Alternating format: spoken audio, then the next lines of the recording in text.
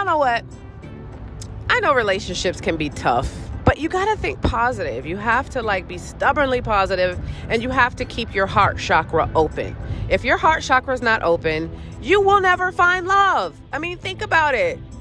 How are you going to find love if your heart is closed? That don't make no damn sense. But here's what I truly believe. I believe, ladies, that when a man truly, truly falls in love with a woman, the right woman, not some treacherous beast, you know, some troglodyte, swamp rat, piece of trash. I mean a real woman. A woman who loves him unconditionally, has his back, would burn and scorch earth to get to his ass to help him. Like that kind of love. Like agape love. Like she's just like, I don't fuck around about my dude kind of love. I feel like when he finds that and he's mature enough to accept it and know what it is, I feel like his apparatus no longer works for other cooch. I don't. I feel like, you know, he's like, I have the queen's puss. I have the queen's puss.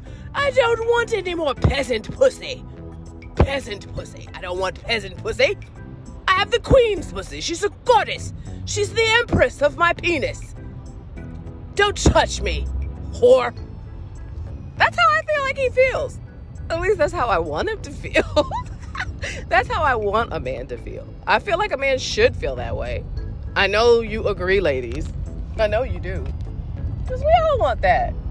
Because that's how guys want us to act. They want us to be like, I have the best man in the world. He buys me flowers. He opens the door. He pulls out my chair. He rubs my feet. He makes my tea at high noon. He takes very, very good care of me. And here's the thing. We want so badly to be able to say that about you fuckers. We do. We want to be able to brag about you and be like, look what my baby did. Look what my man did. And you see it all over fucking Instagram. I don't really see it as much on TikTok, but bitches be happy.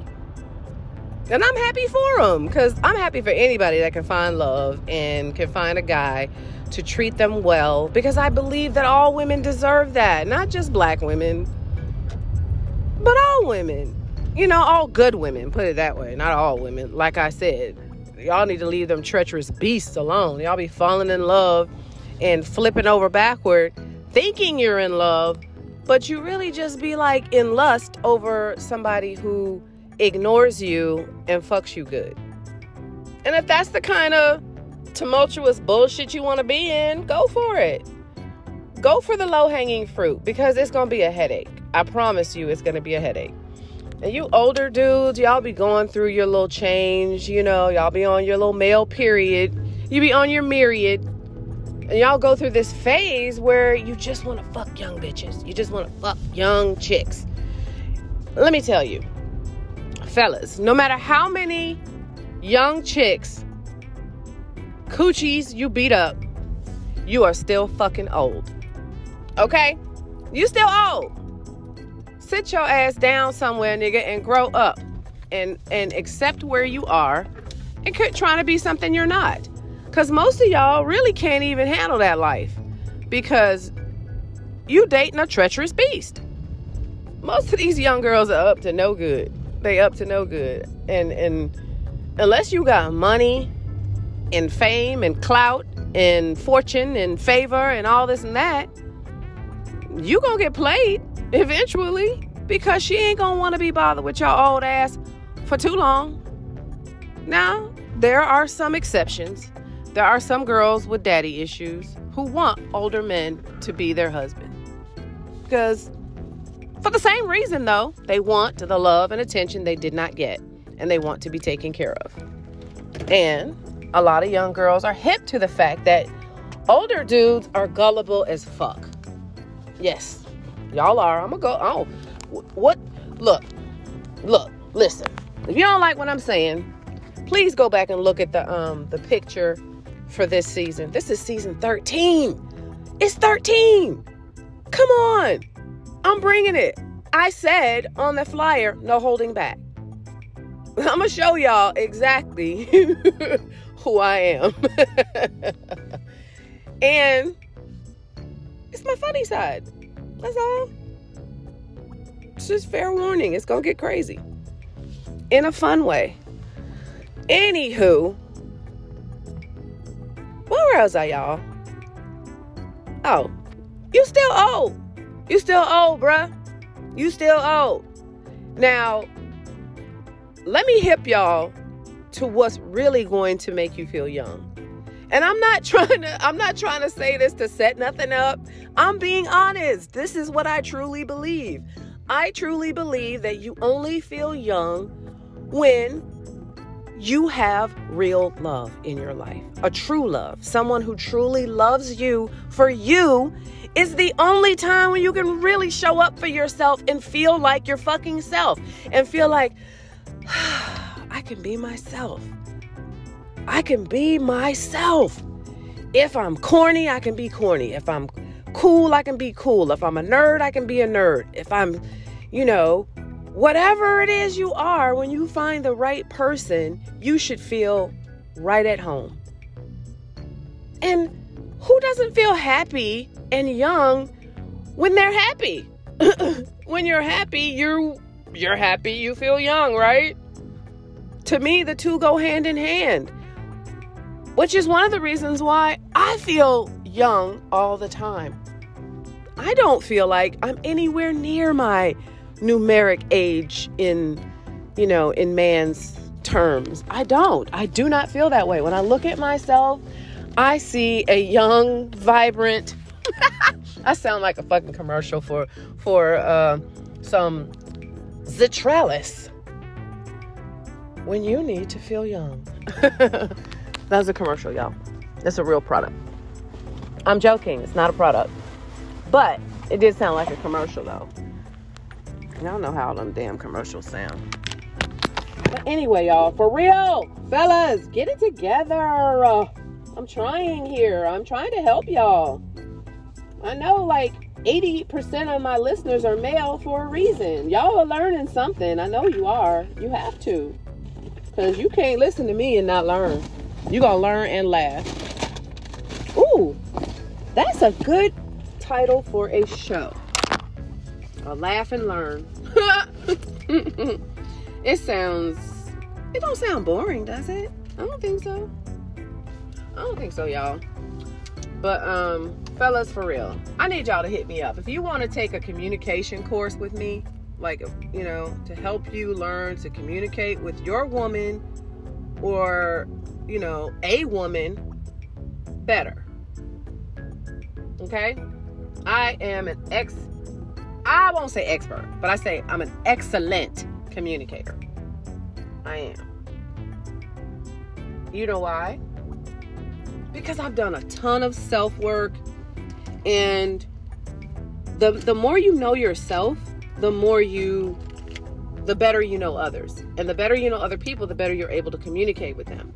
And you're able to figure them out and reason with them. I have learned that you really got to hear people out. You got to hear people's reasons for why they do things. You can't just throw people in the trash because they didn't do something you like.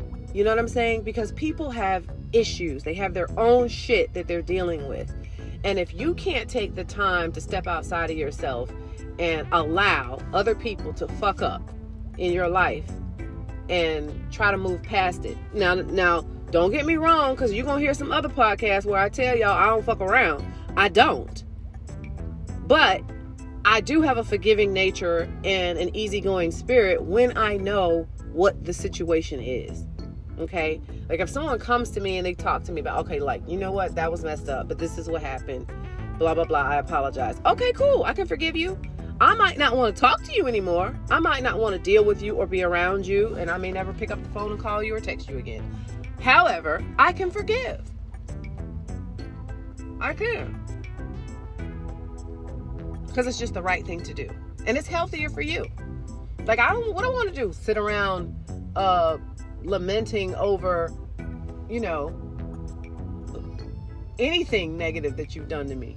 Like, I don't have that kind of time. And right now, energetically speaking, that's just not the move. It is not the move to allow yourself to sit in any kind of, to sit and wallow in any kind of self-pity. And I'm talking, you know, you might be like, I mean, I'm sad. I'm not, it's not self-pity. Yes, it is. Yes, it is. Because sadness is a choice. Unhappiness is a choice. Anger is a choice. Every fucking thing is a choice. You can, and I know it's easier said than done.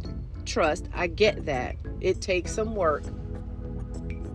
It does. It takes some work to actually get there where you're not, you know, easily being affected by the BS around you. But, you know, just like anything else, with practice, you can get there. I'm almost there. I'm almost there. You know, some shit still gets to me, and I just be like, whoa, you know. But for the most part, I'm there, where I'm just like, okay, I'm gonna let this go. Because if I don't, somebody's gonna lose their head. For real. And it ain't gonna be me. It ain't gonna be me. That's from that line. It used to be my favorite movie. I got another favorite movie now, but I forgot it. Isn't that crazy? How I forget? I swear, y'all. Y'all gotta listen to one of my other episode. I think it might have been yesterday's, where I said I have adult ADD now. I do. It's just information overload. No, it might not have been yesterday's, but it was somewhere within the last 30 days. You know, a lot of adults have developed adult ADD because it's too much fucking information. I mean, think about all the shit that we've learned. You know, we have had so much crammed inside of our brains and not a lot to actually help us. You know what I'm saying? Because, you know, we got a crooked ass government. You got crooked ass corporations who don't care about the shit they're putting in our food. So they don't care that they're messing up our thought process or, you know, our spine, our spleen, our kidneys. Like, we talking about organs now all of a sudden that we didn't even realize we had. This is just how dumb, you know, they want us to be. And then it's like, without the internet, we never would have known. Because how would, think about it. Think about before the internet. You didn't think about other body parts. You didn't even think about your body parts. You washed yourself and you washed your body parts on the outside. But you did not think twice about how your spleen worked. Or what made your kidneys work. Or the fact that gas means your what is it, your liver or your kidneys is being overworked. Everybody's, you know, I grew up with the lie that gas was a compliment, like, to the food. You know? Y'all don't remember that? They used to say that. And all along, this shit's been destroying or, like, overworking our kidneys or our liver. Like, I can't remember which one it is, but y'all look it up. I told you I have adult ADD, so you can't expect me to remember everything. But seriously, it's one of those organs that, you know, is not, well, I won't say it's not working properly. It's just working too hard. That's what gas is. So anyway, y'all, that's enough of that. But thanks for tuning in to the Boxing Stella podcast. And for those of you who are new, because I picked up a whole new group of listeners, I see my numbers are growing. Thank you, thank you, thank you. Whoever you are, wherever you are, thank you so much for listening and tuning in. Just know that this is an odd cast, okay? This is different. This is not like any other podcast. That's why you don't see me. I'm going to incorporate video, but I got to buy the equipment. So if anybody wants to donate equipment to me, hey, holla at me. Let me know. And you can be a sponsor for the show. Whatever you got going on, I'll talk about it every show. But this podcast is different in that this is me practicing my stand-up. You guys are joining me on my journey to hit the stage. I've done stand-up comedy now twice, and I need to go do it some more. but I'm a very strategic and, this is going to sound so weird coming out of my mouth. And I'm being very patient.